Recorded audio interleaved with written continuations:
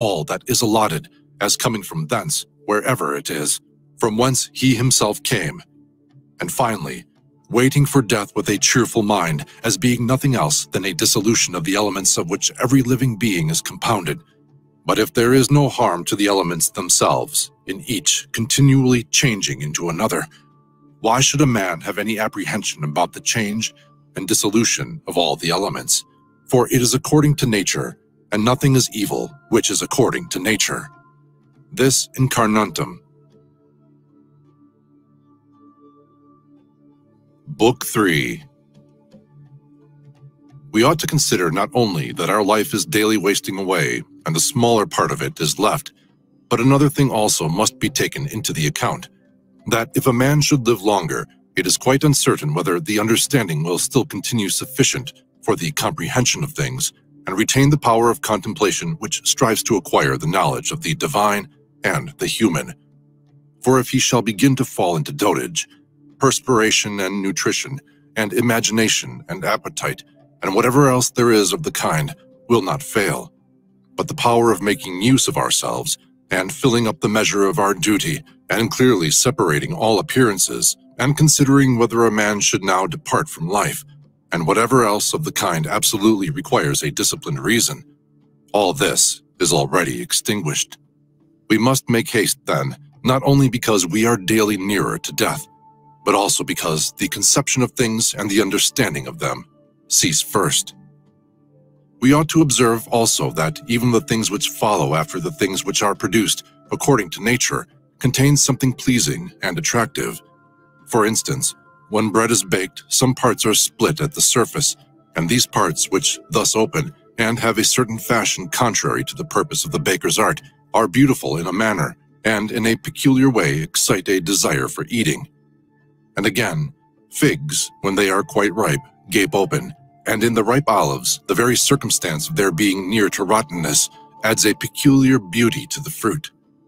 And the ears of corn bending down, and the lion's eyebrows, and the foam which flows from the mouth of wild boars, and many other things, though they are far from being beautiful if a man should examine them severally, still, because they are consequent upon the things which are formed by nature, help to adorn them, and they please the mind.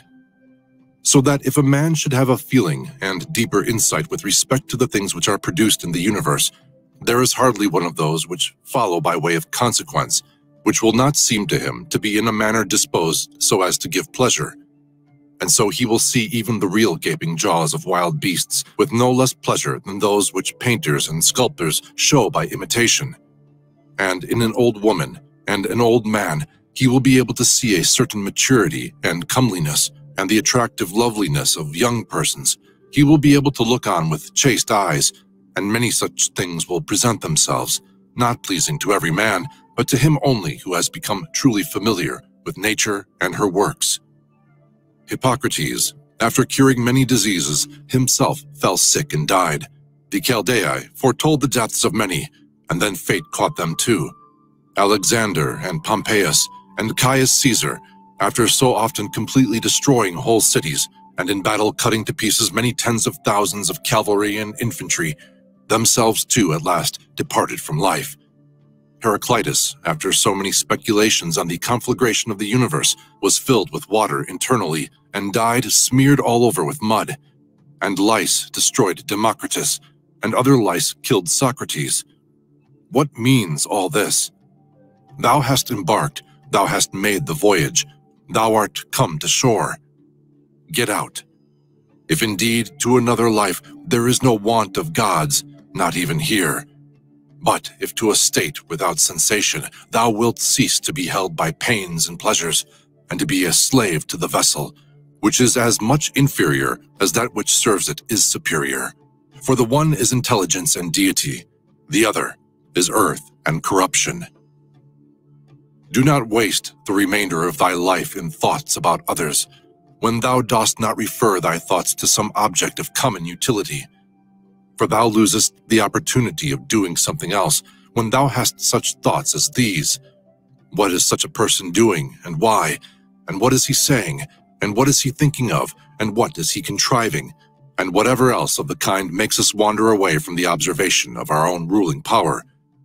We ought then to check in the series of our thoughts everything that is without a purpose and useless, but most of all, the over-curious feeling and the malignant. And a man should use himself to think of those things only about which, if one should suddenly ask, "What hast thou now in thy thoughts?" with perfect openness thou mightest immediately answer, "This or that," so that from thy words it should be plain that everything in thee is simple and benevolent, and such as befits a social animal, and one that cares not for thoughts about pleasure or sensual enjoyments at all, nor has any rivalry or envy and suspicion, or anything else for which thou wouldest blush if thou shouldest say that thou hadst it in thy mind.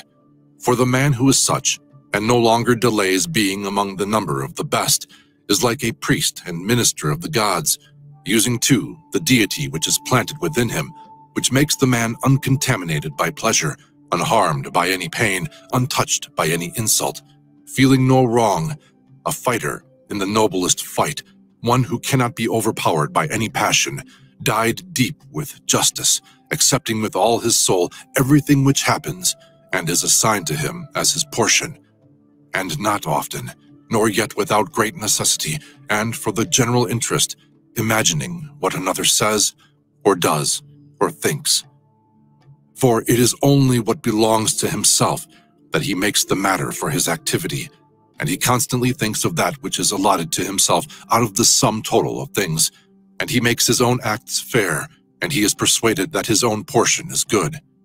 For the lot which is assigned to each man is carried along with him, and carries him along with it, and he remembers also that every rational animal is his kinsman, and that to care for all men is according to man's nature, and a man should hold on to the opinion, not of all, but of those only who confessedly live according to nature. But as to those who live not so, he always bears in mind what kind of men they are both at home and from home, both by day and by night, and what they are and with what men they live an impure life. Accordingly, he does not value at all the praise which comes from such men, since they are not even satisfied with themselves. Labor not unwillingly, nor without regard to the common interest, nor without due consideration, nor without distraction, nor let studied ornament set off thy thoughts, and be not either a man of many words, or busy about too many things. And further, let the deity which is in thee be the guardian of a living being, manly and of ripe age, and engaged in matter political, and a Roman, and a ruler who has taken his post like a man, waiting for the signal which summons him from life, and ready to go, having need neither of oath nor of any man's testimony. Be cheerful also, and seek not external help, nor the tranquility which others give. A man must then stand erect, not be kept erect by others. If thou findest in human life anything better than justice, truth, temperance, fortitude, and, in a word, anything better than thy own mind's self-satisfaction in the things which it enables thee to do according to right reason, and in the condition that is assigned to thee without thy own choice, if, I say, thou seest anything better than this, turn to it with all thy soul, and enjoy that which thou hast found to be the best. But if nothing appears to be better than the deity which is planted in thee, which has subjected to itself all thy appetites, and carefully examines all the impressions, and, as Socrates said, has detached itself from the persuasions of sense, and has submitted itself to the gods, and cares for mankind, if thou findest everything else smaller and of less value than this, give place to nothing else. For if thou dost once diverge and incline to it, thou wilt no longer without distraction be able to give the preference to that good thing, which is thy proper possession, and thy own. For it is not right that anything of any other kind, such as praise from the many, or power, or enjoyment of pleasure, should come into competition with that which is rationally and politically, or practically, good. All these things, even though they may seem to adapt themselves to the better things in a small degree, obtain the superiority all at once and carry us away. But do thou, I say, simply and freely choose the better, and hold to it. But that which is useful is the better. Well then, if it is useful to thee as a rational being, keep to it. But if it is only useful to thee as an animal, say so, and maintain thy judgment without arrogance. Only take care that thou makest the inquiry by a sure method. Never value anything as profitable to thyself which shall compel thee to break thy promise, to lose thy self-respect, to hate any man, to suspect, to curse, to act the hypocrite, to desire anything which needs walls and curtains. For he who has preferred to everything else his own intelligence and daemon and the worship of its excellence, acts no tragic part, does not groan, will not need either solitude or much company. And what is chief of all, he will live without either pursuing or flying from death. But whether for a longer or a shorter time he shall have the soul enclosed in the body, he cares not at all. For even if he must depart immediately, he will go as readily as if he were going to do anything else which can be done with decency and order. Taking care of this only, all through life, that his thoughts turn not away from anything which belongs to an intelligent animal and a member of a civil community. In the mind of one who is chastened and purified, thou wilt find no corrupt matter, nor impurity, nor any sore-skinned over. Nor is his life incomplete when fate overtakes him, as one may say of an actor who leaves the stage before ending and finishing the play. Besides, there is in him nothing servile, nor affected, nor too closely bound to other things, nor yet detached from other things, nothing worthy of blame, nothing which seeks a hiding place. Reverence, the faculty which produces opinion. On this faculty it entirely depends whether there shall exist in thy ruling part any opinion inconsistent with nature and the constitution of the rational animal.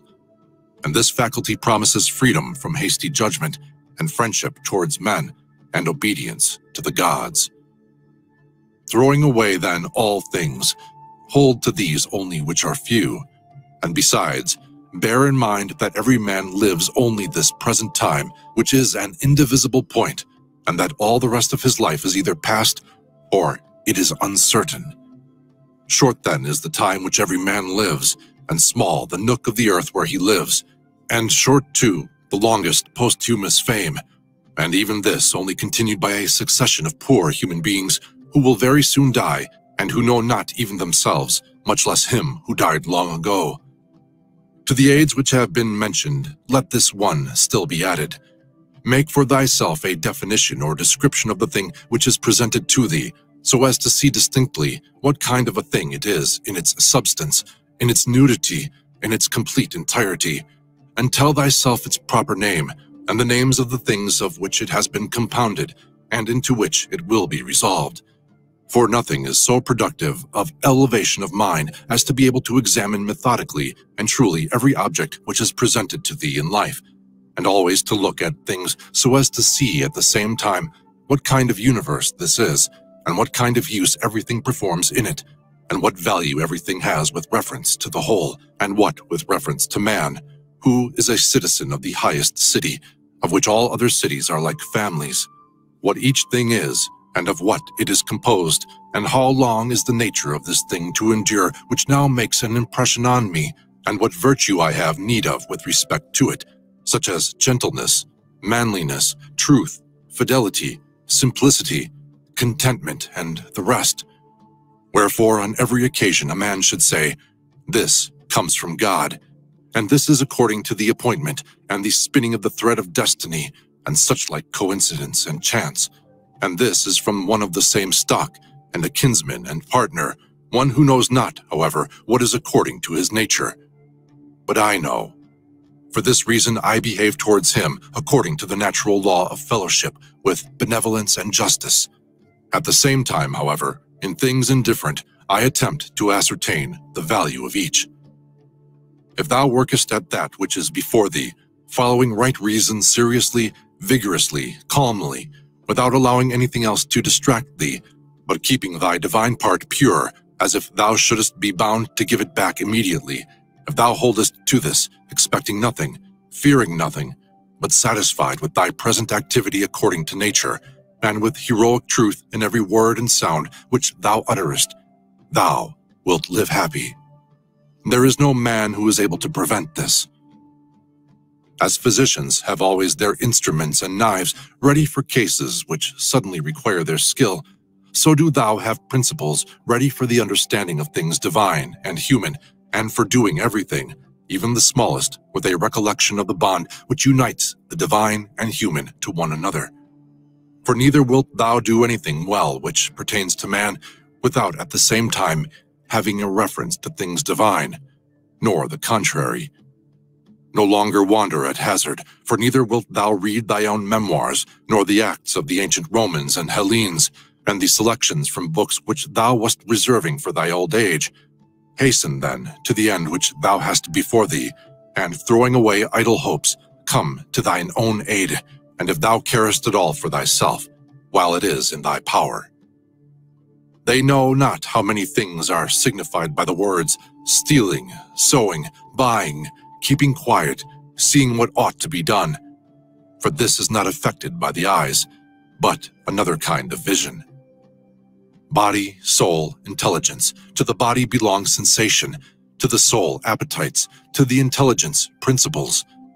To receive the impressions of forms by means of appearances belongs even to animals. To be pulled by the strings of desire belongs both to wild beasts and to men who have made themselves into women, and to a Phalaris and a Nero, and to have the intelligence that guides to the things which appear suitable belongs also to those who do not believe in the gods, and who betray their country, and do their impure deeds when they have shut the doors. If then everything else is common to all that I have mentioned, there remains that which is peculiar to the good man, to be pleased and content with what happens, and with the thread which is spun for him, and not to defile the divinity which is planted in his breast, nor disturb it by a crowd of images, but to preserve it tranquil, following it obediently as a god, neither saying anything contrary to the truth, nor doing anything contrary to justice.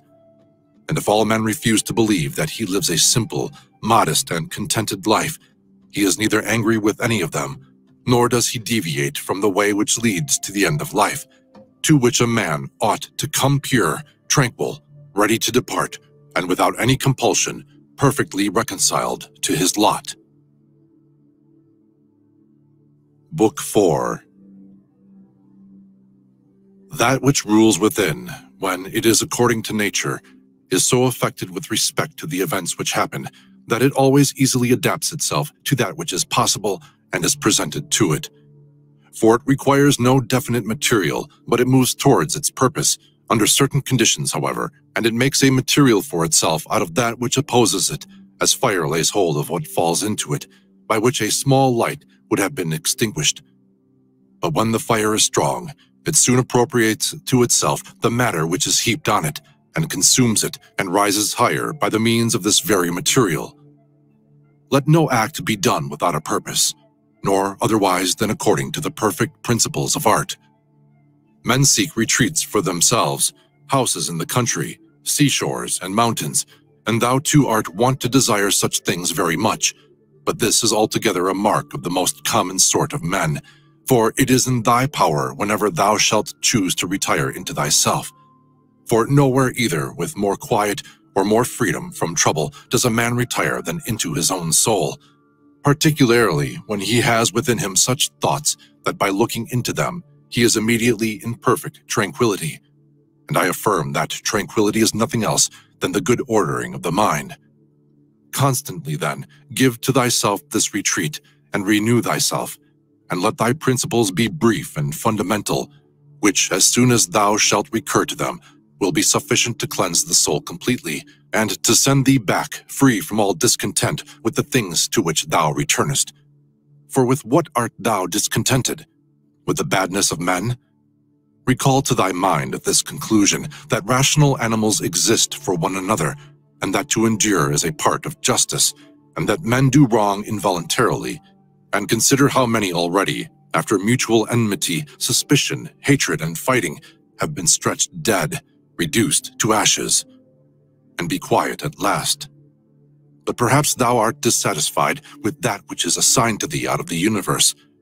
Recall to thy recollection this alternative: either there is providence, or atoms, fortuitous concurrence of things, Or remember the arguments by which it has been proved that the world is a kind of political community, and be quiet at last.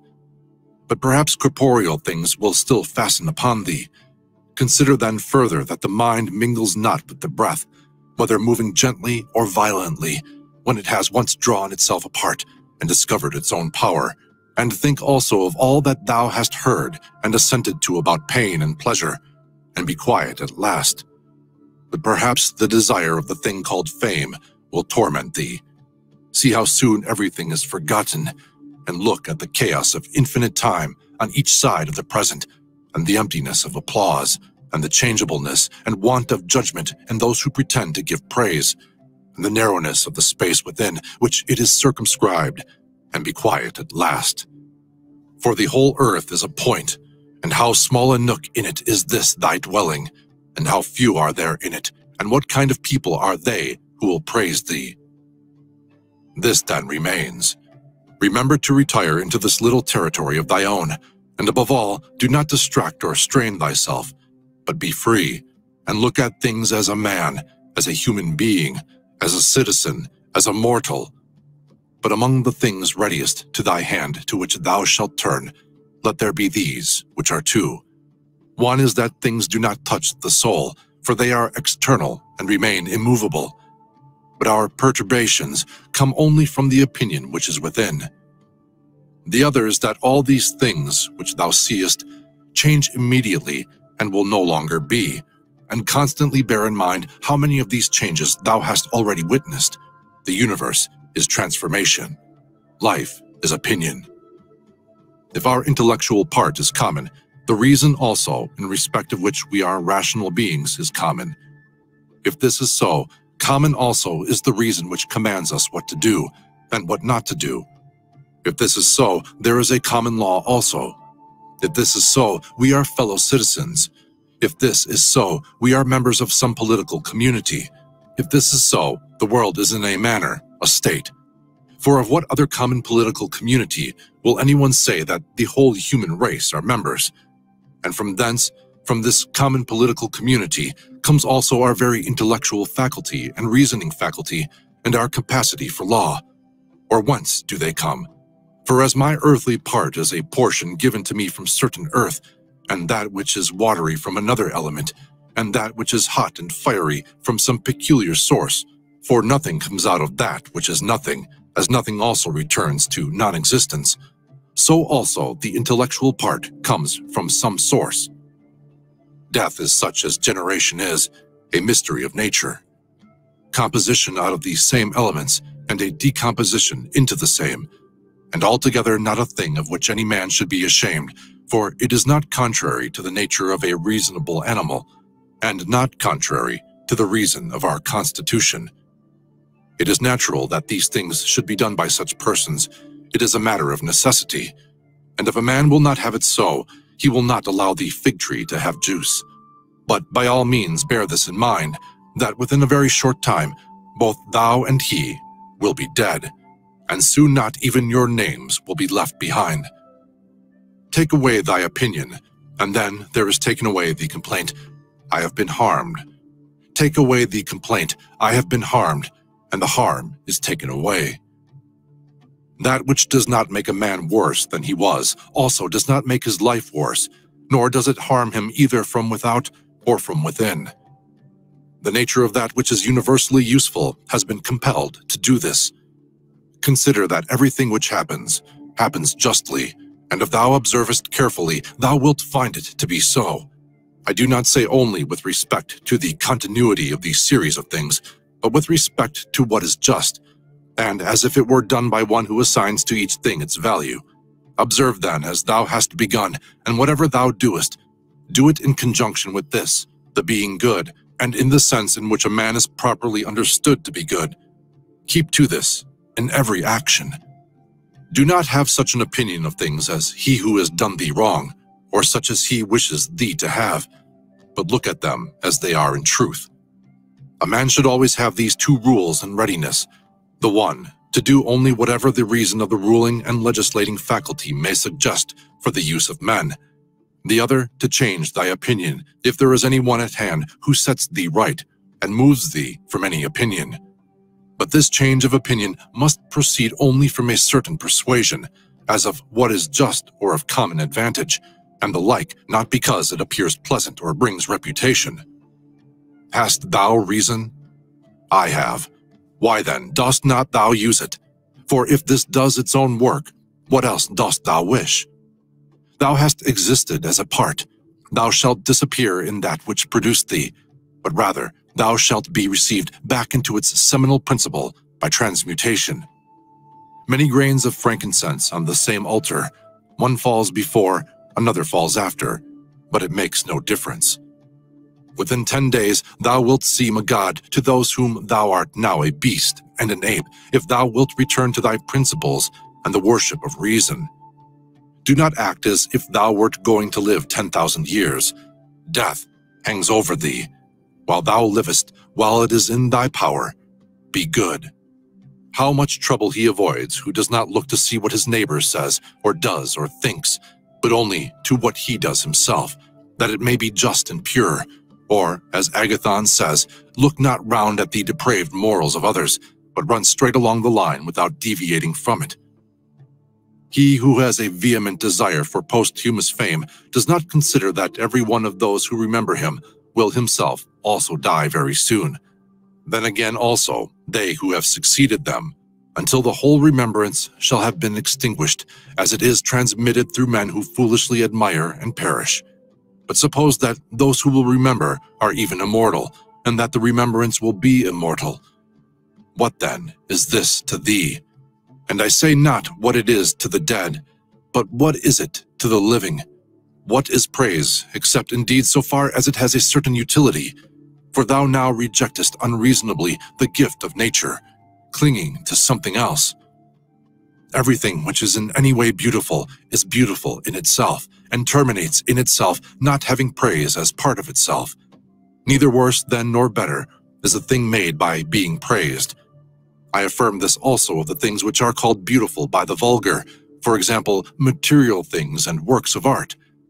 That which is really beautiful has no need of anything, not more than law, not more than truth, not more than benevolence or modesty.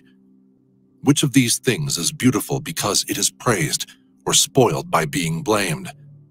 Is such a thing as an emerald made worse than it was if it is not praised? Or gold, ivory, purple, a lyre, a little knife, a flower, a shrub? If souls continue to exist, how does the air contain them from eternity? But how does the earth contain the bodies of those who have been buried from time so remote? For as here, the mutation of these bodies after a certain continuance, whatever it may be, and their dissolution, make room for other dead bodies, so the souls which are removed into the air after subsisting for some time are transmuted and diffused, and assume a fiery nature by being received into the seminal intelligence of the universe, and in this way make room for the fresh souls which come to dwell there.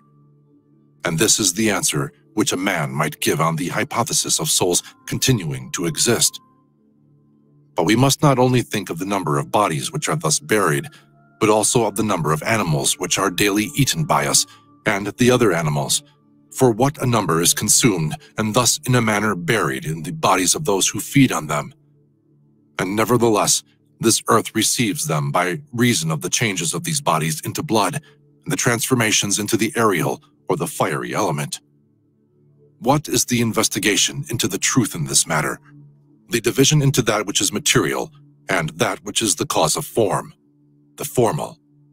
Do not be whirled about, but in every movement have respect to justice, and on the occasion of every impression maintain the faculty of comprehension or understanding. Everything harmonizes with me, which is harmonious to thee, O universe. Nothing for me is too early, nor too late, which is in due time for thee. Everything is fruit to me which thy seasons bring, O nature.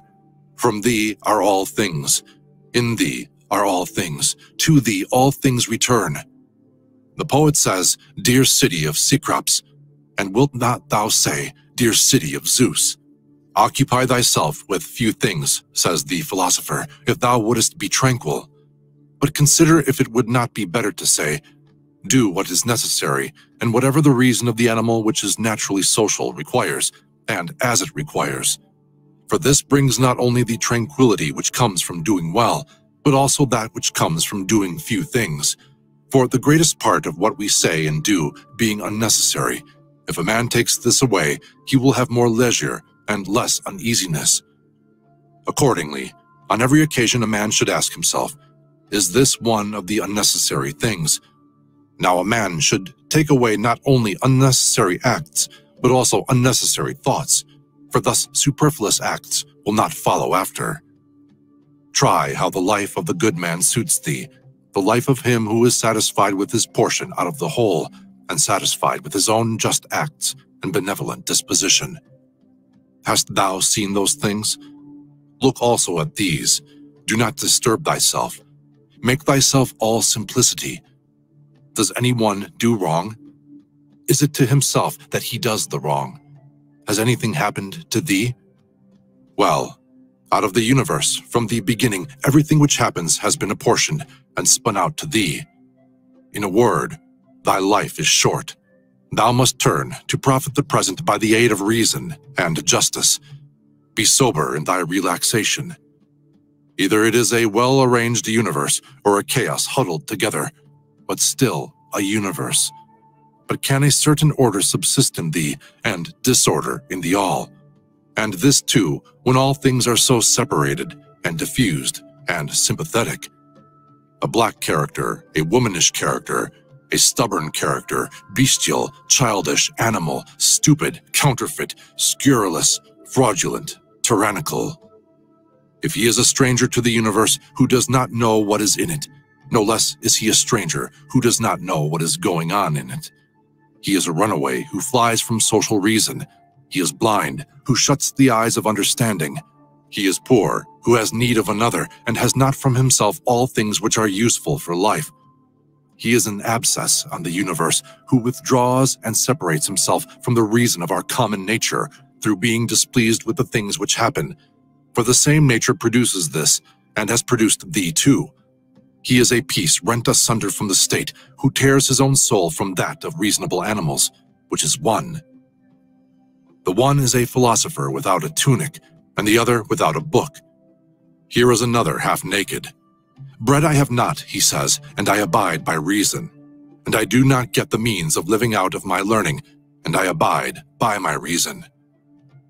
Love the art, poor as it may be, which thou hast learned, and be content with it, and pass through the rest of life like one who has entrusted to the gods with his whole soul all that he has, making thyself neither the tyrant nor the slave of any man. Consider, for example, the times of Vespasian.